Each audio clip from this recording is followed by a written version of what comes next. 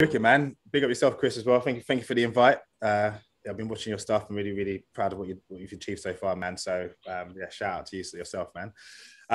Right, yeah. Where do I start? For those who don't know, I'm Dines, creator, foundation, co-founder, mentor, digital artist, and founder of an agency called Studio BLUP. Got to rewind it, man. Just used to love art as a kid. Just always drawing, always just watching like cartoons.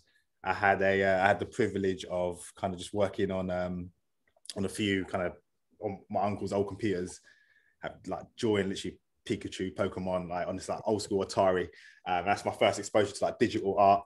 I still got them, like the lines are probably pixelated, and like I just love that. I love that detail. You can just create like a shape and then make it into something. You print it out into this old school paper, show it to your mum. She's buzzing for it. You know what I mean? You sign it. You know, she's got it somewhere now. She's going to frame it. She's going to frame it. And then, yeah, man, I went to end up going like to university. I studied a thing called graphic design. I didn't know there was a career in it. Like I just, because, you know, just loving art anyway. I just wanted to do something. Didn't want to do anything academic. And then, yeah, man, fell into graphic design. And then from then, I just thought, you know what, let me just kind of like discover what this game is. You know what I mean? Do some research, see who the idols are, see who the icons are. And the more I dug into this thing, the more I was thinking, wow, this is such a craft. This is a trade. You know what I mean? Like a builder, like an electrician, like a plumber. I was like, I could create something out of nothing, you know? And then, yeah, I was like, wicked, this is me from now on. This is me from now on. But then throughout sort of uni, I got graduated with a 2-1. I was 1 mark off a first, and that's always killed me. That's always like stuck with me. The reasons for that is with me, I kind of knew when I was at university, I knew that when you leave, you had to get the end result, right? And the end result had to come quick. You had to be on it. You had to know what's around you. You have to know what's trend, what's hot. So I was producing sketchbooks about that big with like, this is the color that's hot right now. This is the typography you need to use. And this is like the angle and the direction you need to go. And because of that, I kind of got penalized for that because, you know, kids were submitting sketchbooks that big and I was doing that big, but they were just filling it with like leaves and like just rubbish and just random stuff, but they were putting in the work. So I kind of then realized, you know, man, like this game ain't for me. And I was like, just got my mark 2-1. And I was like, right, use those skills that I harness to start my career in design and do it my own way. Well, so you went straight into the studio from university, you launched immediately? Yeah. So literally, one of my best mates, he said basically, look, he's a little bit older than me. He went, there's no design like jobs out there. It's a hard industry. You know, you've got thousands of like students trying to vie for that one spot. And he goes, if you want to join that rat race, like, you know, you're going to be like disappointed, or you can start early and build up the momentum, learn the game, learn your trade, start something new, start something fresh, and then try your own thing out. So when I was in my second year, we had a project called the Personal Branding Project. So whilst everyone was like doing business cards for like their own name and stuff, I was like, actually, let me use this time to create my own company. So I called it Studio BLUP. And I was just like, you know what, this is, let me just use this time to kind of create that brand, that business card. And I actually passed that course because I was the only one who thought bigger than like myself at the time when creating a studio was a thing. But now it's about personal branding, but then it wasn't a thing. So when I graduated, I was just like, okay, let me just like go into, we call it freelance, but I was just knocking on doors of all the clubs in Southampton, the restaurants, the small little businesses, and saying like, guys, like I'm Dines. This is my portfolio. Let me design you a logo or a flyer for free, and we can exchange it for like either a beer or like, you know, guest lists, free food. You know, so I was using that as currency. And as momentum happens, I was like, okay, cool. I'm making enough money to pay for my rent, enough to make food to eat, enough to travel. I was like, I'm in a good space. In a good space as like a 23-year-old. So that's how it happened. Wow, amazing.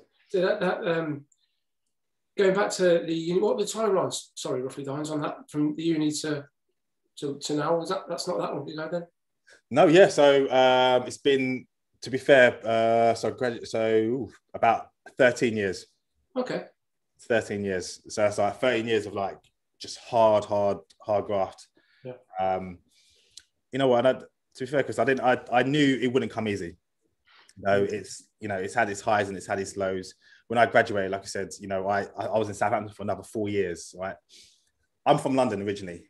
And I thought to myself, if I'm going to come back to London, my parents still live here. Am I going to be dependent on them? Am I going to actually just kind of sit there and think, okay, where's the hunger coming from? Because, my mum will buy the food, or, I've got it easy. So I was like, okay, I need to go out there in the wild world and like, try and survive on my own and live on my own for the first time. So we've got a cute little flat in Southampton, like I think it was like 200 quid a month. Shit, with another one. It was an absolute shithole. It was awful. But you know what? Like the room was damp. Like there was mold everywhere, but like it was so cheap. But it was right in the middle of town, and I was like, okay, I need a base. So because it gave me that thick backbone, I was like, okay, cool. So then I moved to London with my business partner Alex, and we set up in London, and the rest is history. Yeah, so those informative years, so to speak, at starting your own business, that must have been invaluable to where you are now. Sort of learning the craft, like you say, building a thick skin, sort of coping with rejection, the sort of the mental things that come with that, the imposter syndrome, all of those things. That must have really helped. Sort of really difficult at the time, but now it must have been like sort of the thing that you need, especially coming straight out of uni, not having any agency work experience. That's it, brother. And the whole. It's about confidence, right? So for me, I in a class of 70 people in my graphic design course, to be honest, like only about 5 of us were doing something, only 5 of us had a specific style or basically like any goods. And it's a shame because like as tutors, you need to like nurture that and kind of find it. But like, I think there was like a big like separation. Because I come from a graffiti background and an illustrator background, like I had it naturally, but there's a couple of like kids in there that just really didn't grasp what graphic design was, and they got left behind, and it was such a shame. And looking back, I wish I was there I helped my business partner Alex like pass his course, but I wish I helped these people develop and grow and fall into the industry as well. So for me, it was like I always had the confidence, and if I'm creating something on my own and my own style, then I wouldn't feel like I have imposter syndrome or feel like I shouldn't be here because, people are seeing what I'm creating and they're seeing something different. And I was very, very conscious of that from an early age. Now, when you're trying to create something the same as everyone else, you want to be measured up against them. And if you do get to the top, people are always going to question, like, how do you do that? But like, you haven't created anything new. So it's always that was always my key, to find that thread, to feel like I belong in this industry. Yeah. So how did has that been an organic process then, or did you have a very clear in your mind when you first started, this is what we want to achieve, compared to what we might see today looking at your website and your work? Yeah. That's obviously evolved over time. But exactly. Did you always have that in mind? That long term. Did you always think this is where we want to get to? Exactly that. So, I used to sell paintings on eBay, like graffiti art paintings on eBay. So like, I've always been in that kind of like entrepreneurial like mindset. I was making like £400 a week, just selling these. I used to get like £1 canvases from like the pound shop in Southampton, sell it on eBay and duplicate it like 5 times and like make 5 times as much money. You know what I mean? So like give it to the next 5 bidders. And like that was the kind of thing where I was developing the craft, the home, the skill. And then like I said, I've been in it for 13 years, and you've got to stay consistent. I was known for that guy who was like the digital artist. I would put together like a random just bit of artwork for a flyer design, and it would be out in London or Miami or whatever. But people would know it was me. It had my fingerprint. Yeah. So as a graffiti artist, illegally and legally, when I used to like tag up a wall, I was leaving my print everywhere I went. So with that, I was like, how do I leave my print the legitimate way, but in a more artistic nature? So to stay that constant throughout, that's always been that backbone. And when you have that thread, you can kind of try new things, try things that don't work, and still keep that kind of like balance, because that's who you really are. That's what Has that come from your background, from your childhood, from spray painting or graffiti in your neighbourhood, or what, where you were brought up? Was that part of your life, like the music, the culture, the fashion? Yeah. So like growing up in London, to be fair, like growing up in London was good because I didn't, I wasn't into all that like naughty stuff. My life was simple growing up. It was just me and my best mate playing football like constantly in the car park. Scraping up our knees. As I got a little bit older, like other kids in our school like into like girls and drinking and smoking. Like all I was interested in just graffiti and just like R&B and like garage music. Like that's all I cared about. So like for me, it's just like I was discovering myself kind of thing, and doing that and being just surrounded by like the culture and my dad's reggae on a Sunday morning and being like from a Caribbean West Indian background, seeing talking to my uncles, that kind of like that culture, that love and energy was always going to be installed into me. So what you see now is like a product of what was surrounding me. Yeah, the reason I asked that, because the first time I saw your work is it reminded me of Goldie, the artwork from Goldie's album covers. I remember buying Timeless when I was younger, and it folded out to this huge artwork that he had created. And it's when you read further into that, how important the process of what he then created musically, from a fashion perspective, it all boils down to what you experience at grassroots. I think that's always really important for people to never lose that identity. Yeah, Chris. I mean, like, I relate all my work to music. That's why I call it the remix. Yeah. I coined that. Like, I mean, like I called artwork remix like 10 years ago. Now you're seeing it everywhere. Like on the remixes, like everything I was doing was a remix. So when you're taking one object and another, and you pull it together and you're creating something, that's a remix. And that kind of then just stuck with it. So when like Goldie. Yeah, Goldie was a massive influence as well, like for me, because like you're seeing this guy who had his own personality, his own like style in music, and then like just flourish from that. So that's why my work can combine beautifully with music, because it's come from the soul of music. Yeah. And I think that's really important. I think in that time, all the present day, that was the emergence of having personalities, not being afraid of who you are, as opposed to being this generic. We've sort of gone full circle a little bit with things like X Factor and stuff, where people are being pulled together, but there's that music, garage and grime and all those sorts of things. It's much more about the people, isn't it? And I think that people, creative people, designers, artists, always still need to remember that. We're not just producers of logos and typography and colours and stuff, but you have to put your own soul into that to make it something that people want, as opposed to being an off-the-shelf thing. So I think it's important for people to keep that really at the fore of their mind. Moving on to where you're at now, and where you started off, say, those 4 years in Southampton. What's that timeline like in between Dines? Was there a series of sort of chapters in that are quite memorable, from where you've evolved and changed and gone in different directions? Yeah. So I started off, so I created Studio BLUP, and it was just me on my own, right? Because when I was trying to find out the bigger bits of work, I was ambitious, right? But when you're emailing from like dines@gmail.com, like you wouldn't get a response, right? So I thought, let me just hack the system and create like a studio that sounds bigger than what it is. So I invested. This is when like Flash design was about. But I was like, look, let me just learn how to make a website quickly. Let me like set up an email address. Let me call myself we. You know what I mean? So then like when I did email and put all the work on, it felt like a company. And looking back, that's probably like a manifestation of what is happening right now. I've got my team, I've got the studio in Soho, I've got to working with the world's biggest brands, but that's all just come from like a blag at the beginning, because it's like I just needed to like pay the bills, right? So it was just like momentum. So throughout like the different types of chapters, where the most important chapter was for me was when I literally was down to my last 20 quid, literally. And because I put everything into this, I moved to London, I moved in with a couple of my uni mates. We found this like 5-bedroom house in North London. Like we were lucky because like the land was a little bit fruity, a little bit dodgy, so you pay them in cash, you know what I mean? And then like, so everything was just like made for me there. But because when me and Alex moved to London, we were trying to work out how do we spend our money. So everything was outgoing, and everything was like paying bills. We had to buy food from Tesco with the yellow stickers. So we were broke, we were skint. So I said to myself, you know what, like I need to like invest in myself. Like if I've got 20 quid left, how do I utilize this? So what happened was there's a festival called Off Festival, and it was based in Paris.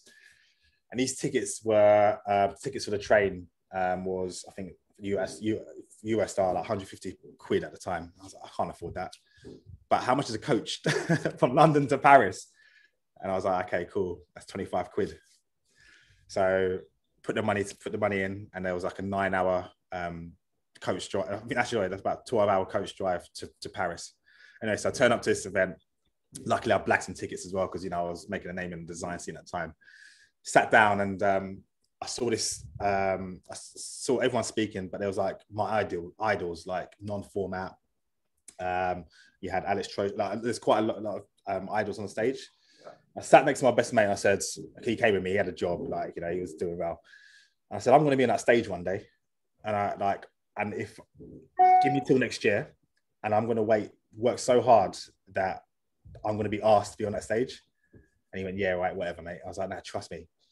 But it was that moment where I was just like, okay, cool. Now I know what I need to do to be on that stage in front of 1,000 people. And as soon as I left, my head was down, created, networked, built up the portfolio. And then eventually got that email, you know, saying like, Dines, like, you know, we've been seeing your work. We'd love for you to feature on a stage next year. And for me, that was like, boom. 1, I've been accepted into the industry. 2, I knew what I was doing. And 3, like I visioned that I was going to be on that stage.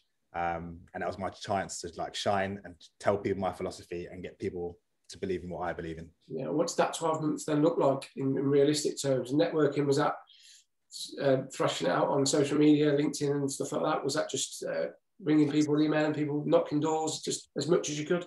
Yeah. So at the time, you know, Instagram wasn't even a thing. It was brand new like then. So like it wasn't about putting your work on there. There's things like Behance.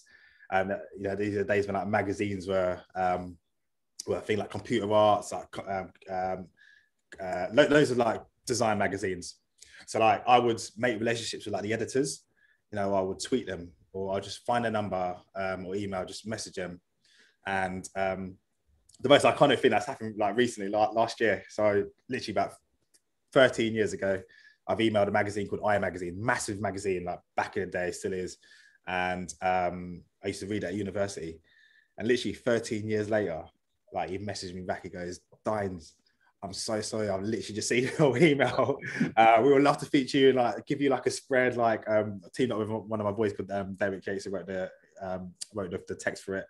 And next minute, I was like in this iconic magazine that, you know, I emailed 13 years ago. Yeah. And they've just come back, but because they've seen the growth, it's like, wicked, now you're ready kind of thing. But, you know, but it's that thing, like, it's just knocking on those doors.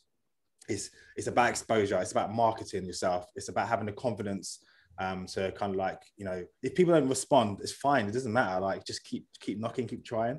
Yeah. And eventually it will come around. Like mine did 13 years later, and that's my lucky number. I get impatient if they don't respond within a day. But 13 years is pushing it a bit. That's the problem, Chris. I think like with fast responses and fast everything in life, you know, people are losing, has lost the will of patience. You know, it's a numbers game. You know, it's the more people you reach out to, like, you know, the bigger the chance is going to be, right? So it's about putting that work in and being brave enough to do it. Like, I understand people are scared to pick up a phone or text, you know. What I used to do is like pretend I was someone else, you know. I used to have a different voice in my head and like just quickly write it and just detach yourself from the emotions from it. Yeah. When you press send, you just don't look at it again. Just press send. You know what I mean? Don't dwell in it and move on.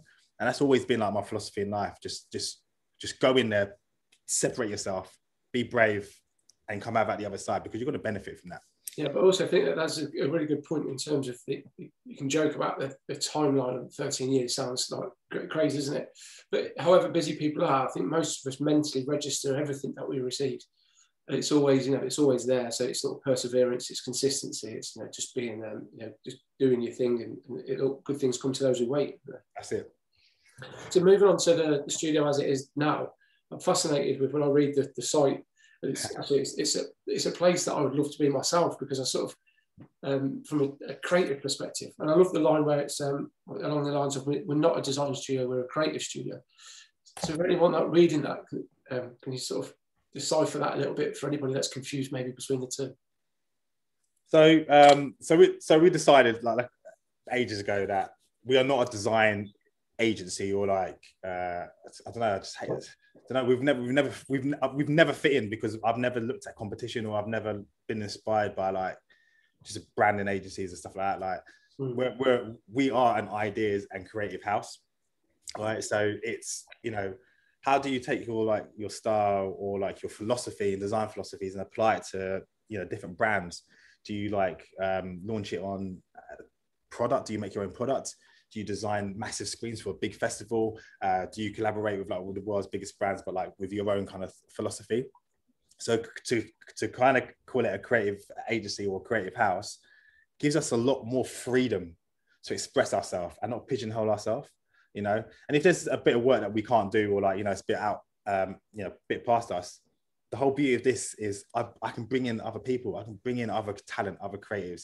And I've built up an amazing team at Studio BLUP where, you know, we've got different personalities, different philosophies, different just like fire in their belly, like to achieve and to get to the top. So for us, it's like that creative house is literally, we are in a creative house. Yeah. And Chris, you know, people, you know, always say, you know, oh, I would love to like work at Studio BLUP and stuff like that. And, you know, I created that space so people want to come and want to love to work for us and not be pigeonholed by like that big agency kind of philosophy where you're just a number in a business. Yeah. You know, I see people being heartbroken and good designers fall at the wayside because they're in this big massive agency and they've lost their identity, and the time they finish they've been left behind because they haven't been allowed to grow themselves because they thought, you know, an ad agency was the way to go. Yeah. So the most important thing was, if you're looking for a company to work for, make sure it aligns with your values and where you want to be. And even if it doesn't, if you go into that company, just make sure you can actually change the way they operate as well. So it becomes your place of worship. Yeah. Did you find that difficult to find that space where you're at now?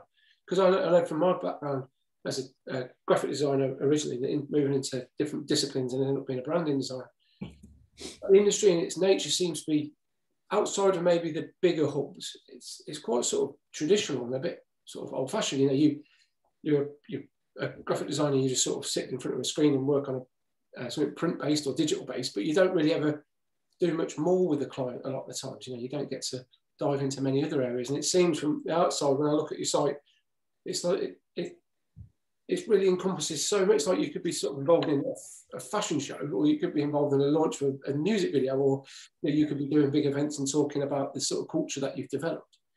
Is that a hard place to find originally, or did that just come quite naturally? Yeah, so on your visual point, Chris, as well, the first bit you actually did say is that people need jobs, right? People need to sit behind a Mac and churn out stuff for clients. Like, there is nothing wrong with that.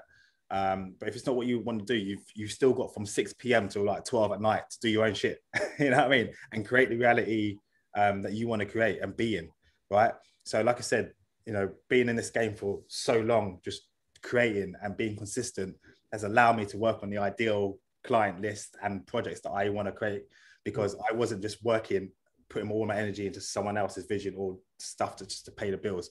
I was taking that risk at night and going to bed at 4 a.m. creating my own world. So when you look at the stuff that we're producing, there's loads of stuff that you don't see on the site. You know, there is branding work, you know, there is photography, film, like all that stuff. But the reason why everything that you're seeing currently is because we've put ourselves in that position. So when they knock on the door, they say, you know, BLUP, we love what you want to do. Can you help work with us on a brief?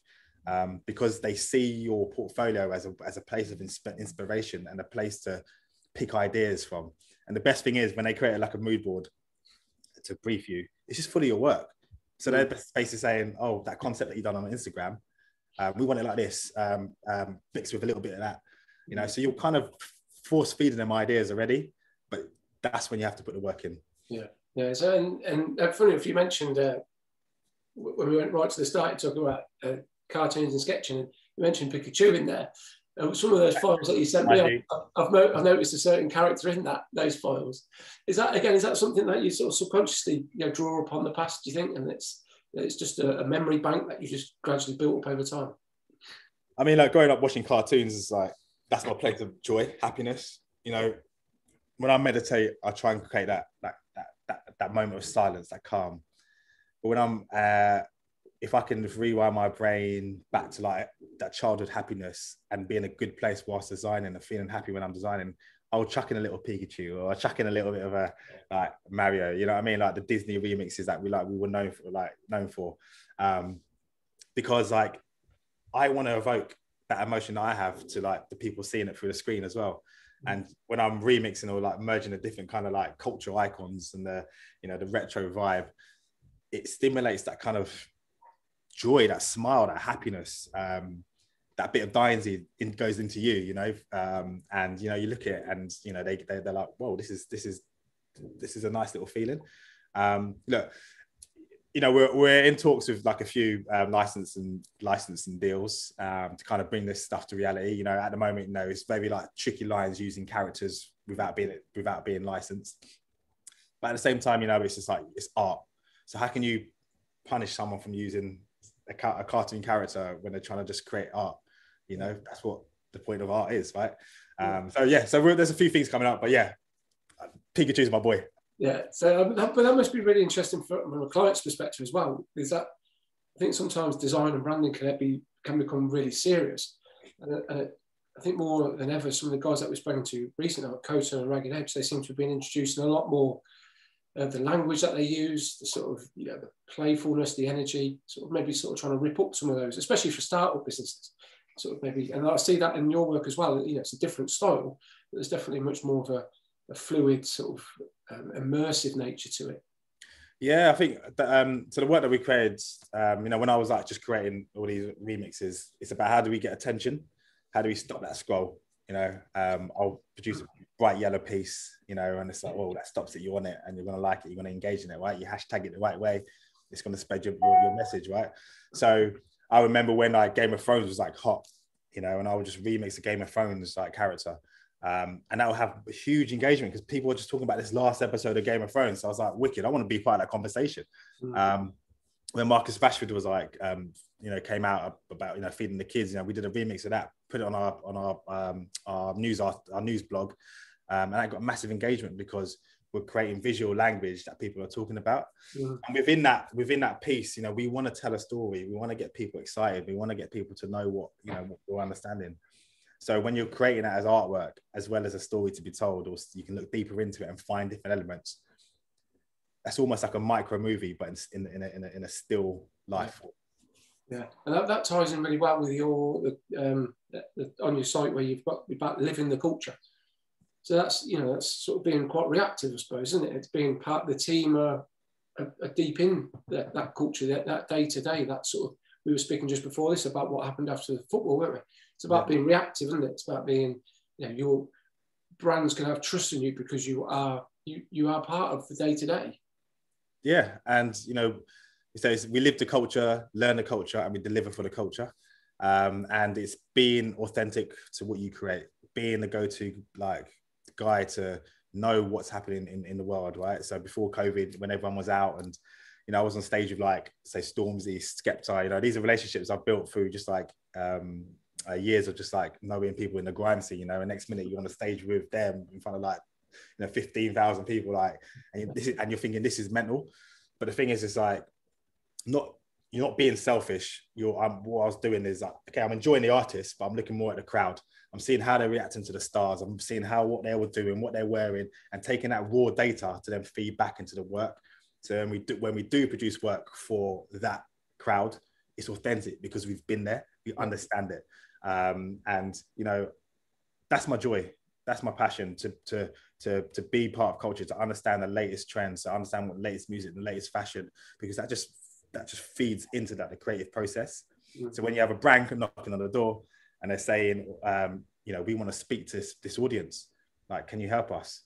We know through just raw data on our fan base and where we are that we can create something that will appeal to that whole audience. Yeah. So does that appeal to brands of all sorts, or do you generally find that you attract brands that are part of the scene and the cultures that you already have, or do you have ones that are wanting to step into that?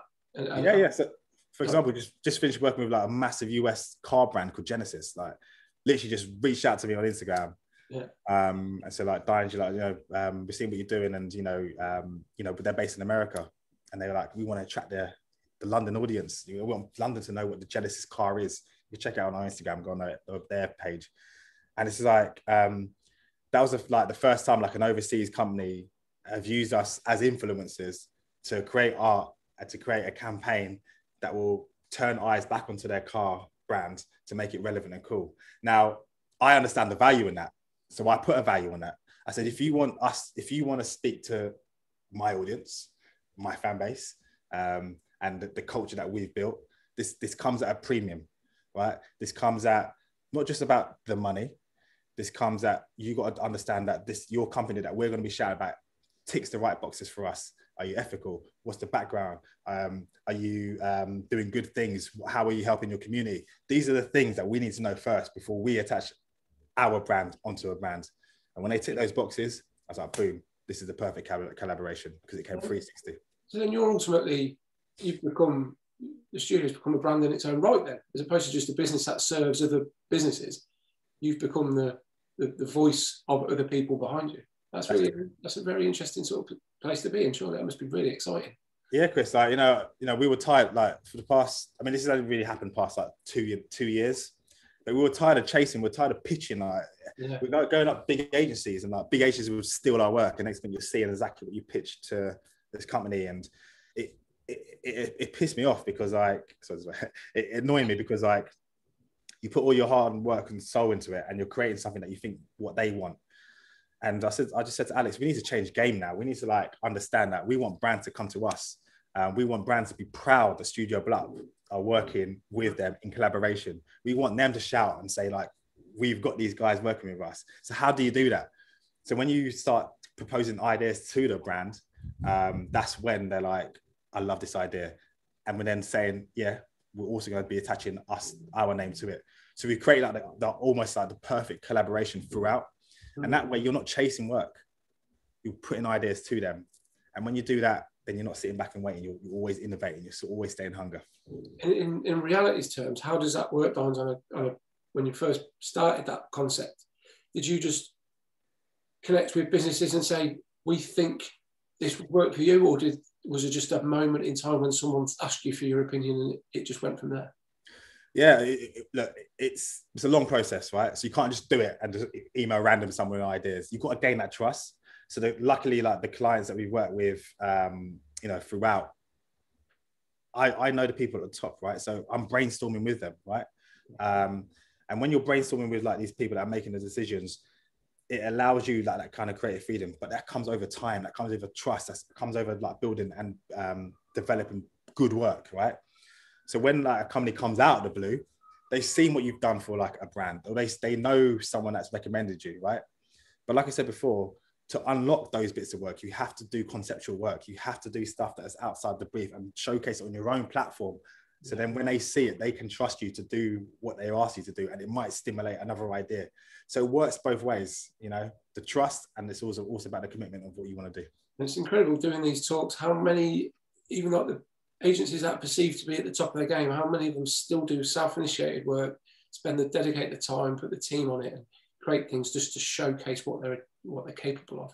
Because a lot of briefed work can be quite restrictive. So again, I suppose that's really important for you guys, because it is so, at times, looks so quite experimental, and you've got to, there seems to be a lot of layers and elements in a lot of your work that you must take a long time to develop. Yeah, I mean, we call it feeding the beast, right? So in all honesty, it's coming from my brain, right? So I'm feeding it down to sort of my team as well. So I'm saying to them, I want to give my team like the confidence like to create and come to me with like tech ideas or whatever, and then we brainstorm that together, and it's like, okay, this is where we want to go, kind of thing. And because sometimes I'm a lone island, right? So instead of just watching TV, I'm just creating. I'm just thinking of new ideas. That's me just like being happy. The business can come second. I don't care about the business. It's about me fulfilling what I want to be proud of.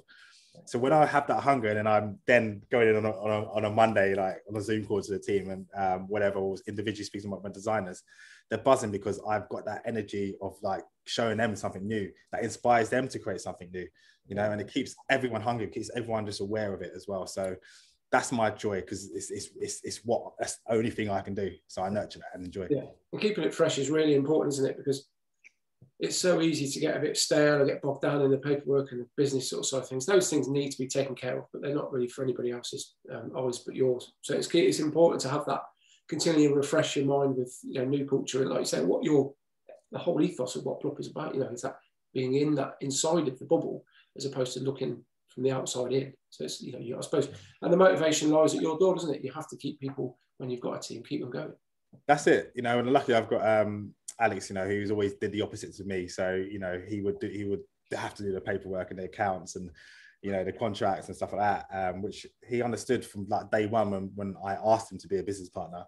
You know, I was just like, I can't do this because I don't enjoy this. Like, I just want to create. And he's allowed me to have that freedom, and at the same time, you know, we can pay the bills and we can grow. And, you know, it's a beautiful partnership, you know. And I know it's hard to, everyone's like, I need to find my Alex, you know, I need to find my business partner. Everyone does, you know.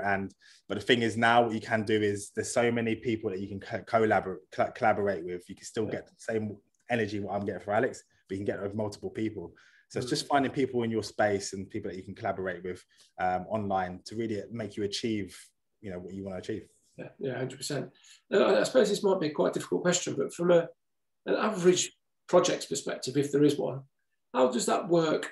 You know, from your, you know, from the inception of the partnership or the relationship with the brand to, you know, say an average brief where, you know, there's a certain time restrictions you put on that? Is it you don't allocate certain steps and procedures that you put in place before you then start to deliver and, you know, work that through with the client? Is it possible to put that into a rough, you know, average sort of idea how that works, just for people that tune in to sort of get an understanding of, you know, the working processes behind projects? Yeah, I mean, I used to get like probably like absolutely ripped for like just giving the end product. Like university, I always just knew what the end result was going to be. And because, like I said, I'm doing it all in my head anyway, so I know what the process is, and I was just briefed the team. But we understood, like, literally after a while, that there's value in like the research, right? And there's a value in like the ideation, like steps. So you're sitting down with a client, and you rewrite the brief with them. And then you sit them down, understand the process, and you say like, okay, this is what I think could work. So when you got that, then you confirm that as a scope of work. You say like, okay, after this conversation, we can deliver this, that, this, how much it costs. We set the deadlines of it, and then we start creating. When we start creating, we give the first draft back, and we make sure it's clear. We say like, this is the first like draft. So this is the first stepping stone, right, of you to build from. You know, most of the times they're like, oh, this is great. You know, can we just change a few bits around? Because you've listened to what they want. Like, you've asked them the right questions. So when you ask the right questions, you know what to deliver. It's when you don't listen, you're going to just be on an endless loop of just trying, because you're not swallowing your ego to understand what the client needs. So make it feel like they are part of your process. They've come to you, you give your opinion. If you're going to be like that and just constantly just friction, it's not going to work. Make them come into your world, make it feel like their idea as well, you know, and the process is a lot more smoother. So then when the brief is delivered, that person who's commissioned you, they're going to get a pay rise or a promotion because it was them who found you, right? And they're just going to commission you for the next bit of work, right? So like I said, you bring them into your world, make them feel part of your creative process, and then you're just going to benefit from it straight away. Yeah, I think there's two key points there that I fully agree with in terms of, you know, that listening to what they want and working, and it's ultimately a collaboration. You know, I think we use the word collaboration with other creatives because it's become this sort of cool word that is used by big brands, isn't it? By quite easily just thrown online all the time. I think you have to build that, because you want it to be a long-term relationship. You know, ultimately, if they keep on commissioning you, that's, you know, it's good for the bank balance, isn't it? But also that idea of research and being fully transparent. I think that's so important, because my experiences of working my early days is very much a case of, we just got a brief, we didn't even question it. We give it to a junior, they sat in front of a computer, and then they did about 1,000 amends because it was never right, because you never knew what they wanted. So it's really important to have that clear idea. So, you know, is that something that you do on every, you know, is that quite a set sort of process that you guys have developed that runs through all projects? Yeah. So it's so important to have like a briefing form. So we've developed this little like 5 square thing where it's just like really easy for the client to be like, what's the messaging? What's the direction? What's your inspiration? Attach 5 images that you think, that you've seen that you like the look of. They like that, even if you can't do it face to face, you get that back and you can kind of see where, my alarm's just gone off. You can see like where, they want to go. So you kind of like fill in the gaps, and that's through experience. But actually, you know what, if you're new to the game, just really, they'll be inquisitive. Like, don't be afraid to ask the questions. Don't be afraid to call them or email them at like 11 o'clock at night, so they pick up in the morning to say, what was that question that you asked, or like, does this work, kind of thing. Always just don't be afraid to ask. And when you have that, then it's just a really easy process. Yeah, I think that's one of those things that before you learn that, before you're able to do that, you probably think that you're overstepping the mark. But from my experience, the clients really appreciate that, because it's, you're sort of avoiding the extra time wasted, basically. And then time for clients is usually money, isn't it? So it's, it's a good place to be. So yeah, that's brilliant. I've just noticed the timelines again. This is ridiculous how quickly these things are going. Oh mate, you can crack it. I'm fine, but I know people. I think more than anything, I just want to know what you think about the future of the agency and the industry. I'm really interested to that, and it's a very big question. I know it's really just an opinion more than a factual thing. But where you think you guys will be headed, and it's, if it's following the same path, or if you're looking at new sort of forms of technology or different ways of working, and the industry as a whole, because it's sort of quite fascinating at the minute, where seems to be, because of COVID, it seems to be a bit of a silver lining that there's a lot of people, more than I've ever noticed, coming together to look inwards and support one another and the future of the industry. Mm-hmm. But there's also this oversaturation of just sort of maybe chest beating and ego-driven sort of elitist sort of nature to it as well. But really, from your perspective, I'll just be really interested to see from those 2 points, where you guys are going, or what you think. Yeah, I think the small guys are going to start winning. You're looking at the small agencies like BLUP. The brands are waking up now, I think, where you've got the big corporations just stealing ideas from the little guys. They're going on Instagram, using it as their mood board and putting it on as their own. And it needs to stop, because, this is where progression is going to be. This is where the floor progression is. So use that as like fire in the belly to be like, okay, like if a big agency is stealing my work and they're presenting it in front of these clients and they're not commissioning me, it's just like, how do I shine so bright that the brand comes straight to me? Yeah, and that's for me was like always my philosophy. It's happened to us too many times that I'm numb to it. Yeah, because you're setting the trend. So the industry and the big guys, they're a dying breed. And it's about the individual creators now going in there, expressing their personalities to help brands flourish, right? So you look at like, stuff like the NFTs that's happening, right? That's been so oversaturated because you're just getting everyone trying to release an NFT, and creatives aren't making the money now because, it's the value of it is gone. So actually, how do you find different industries that you can fall into to help, like, input your design philosophies into, right? So the future of the industry for me is about just like those who are brave, those who are making the noise are the ones that are going to survive. If you're not, you're just going to be like going along with everyone else. And the way to change that is, like I said, is just to be like confident in yourself and always digging and being patient, and understanding that this is, the end goal in the next 10 years where I want to be. This is what I'm going to work towards it, and not worry about like anything getting in your way. And I think that's the philosophy I think small businesses needs to have. Creatives, freelancers, anyone in that creative industry needs to have, just to survive in this game. Yeah, that's a good point, because the more I think about your work and what you've said, it makes me more think like you're on that model of a traditional artist would have been 100 years ago, where it's just it's design driven, it's made by technology, it's probably done in Adobe and all the rest of it, the traditional sort of packages and software, but it's sort of treated like a completely unique art form on its own, and that's a really interesting space. I never really thought about it like that, because it's quite easy just to get brands of certain natures sort of just want you to, they're quite scared, I think, of anything outside of what they know, like the commercial sort of boundaries that they put themselves in. And really the idea that we can become completely unique graphical artists, so to speak, and we sell ourselves, well, not sell ourselves, but we position ourselves in that space. That's clients might look at a list of 50 of different people, different genres, but they just find the ones that work for them. That's quite an interesting space to be.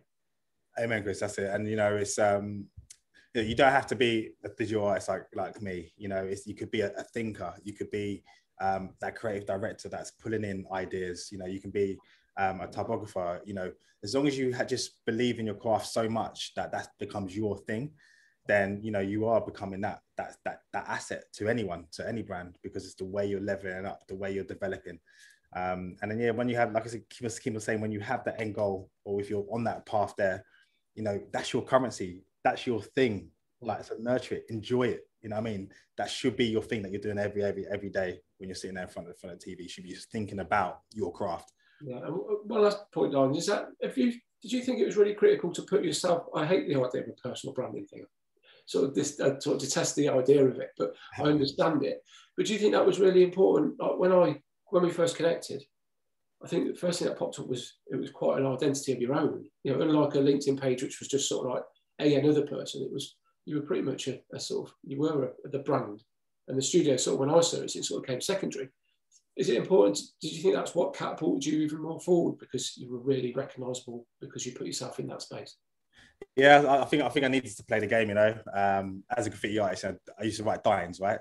Yeah. So I've always had that brand, that alias. Like, people just knew me as that creative guy, Dines, right? And it's the brand. And then, when I could afford it, I trademarked the name, right? Yeah. So then it protects it, and it's just like, that's the thing that gave me the confidence to be like, okay, cool. I need to be that person that can provide inspiration. I need to find, when I'm growing up, I didn't have anyone that looked like me being a creative director or a digital artist. So I had to make it up as I go along. So if I'm going to be taking all those bullets through the industry and, making those sacrifices for other people to follow in my slipstream, then so be it. So, and to become a personal brand, it needed to be done to help push a message further. My original brand, it was BLUP, and I've just kind of like, created that baby. I've created that studio. Now it's just like, okay, Dines is part of BLUP. Alex is part of BLUP, and you're creating different identities for the thing. But at the same time as well, having a personal brand really helps, because people then know who you are. I'm probably the most private public person, so like, you go on my gram, like, there's not much like there, but then I'm showing the stuff that I know my audience want to see and get inspired by, but at the same time keeping it close to my chest, and it's authentic, it's real. When you start digging and you see people trying to create a brand, it's fake, it's not authentic, and that's when you're just gonna sort of drift away and not be interested. So it's all about authenticity and being real to yourself and not showing off. Right, that's amazing. That's a great place to end it, I think, mate. Anybody that hasn't checked you out yet, where can they? Where's the best place to find you online and on socials? Yeah, man. For the latest, check out at studio_BLUP or _Dines for the latest. And yeah, just keep on visit the BLUP.com as well for all our latest news and blog that we just launched. It's incredible. We've got so much going on, man. So yeah, just check it out. You got product retail as well, haven't you? I noticed recently you got merch and stuff available as well. So that's you can all access that via the main Instagram page, can't you? Yeah. So I've got a new drop coming as well. It's a 48-hour drops. So sign up to the newsletter. You'll know when that be first. There's some very, very exclusive t-shirts coming up as well. I need a fire extinguisher, mate. So it's there you go. That's the